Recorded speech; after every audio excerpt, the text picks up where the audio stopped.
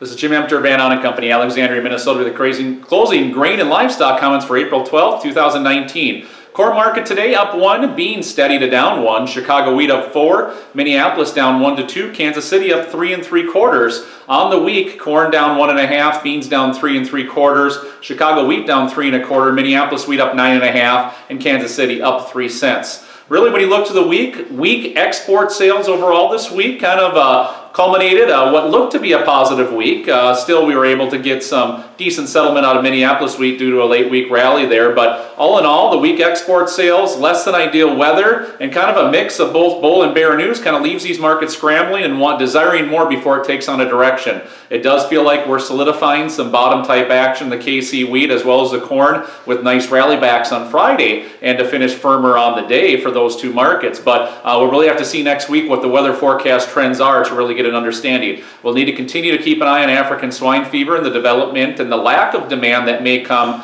as a result in the corn and soybean meal markets. But for right now, we got a tug of war between the bull and the bear and kind of stuck at neutral here, at least for the near term. We do see weather being a bit of a nuisance here, especially for the central and northern plains. We got a cooler and wetter undertone coming back here again next week before it begins to dry down. And with field work to be done and flooded and wet situation, folks, this could be a little bit of an acceleration here in the coming weeks. We'll see if that develops. Otherwise, undertone, some good technical at least hold at this point. Now we need to see some follow through. Feeder cattle on Friday, steady to up a buck. Live cattle steady up a buck. Hogs steadied up a buck. So our Friday trade was pretty mundane across the board there, with the deferred months being the stronger tone. But on the week, feeder cattle down 72.5, live cattle up 50, and the hog market up 27.5.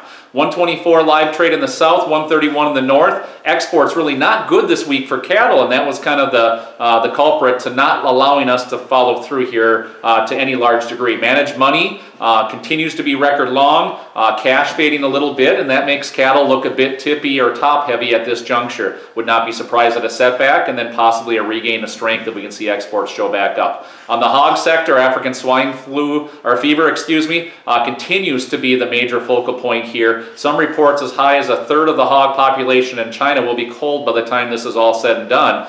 So that will be something to watch here as we work ahead. Exports extremely strong this week, and that's what allowed that board to build back late week and carry through here with a stronger Friday close. This has been Jim Emter, Van Ahn Company, Alexandria, Minnesota. Trading in futures and options involves risk of loss and is not suitable for all producers. Past performance is not indicative of future results. This is a solicitation. Have a great afternoon.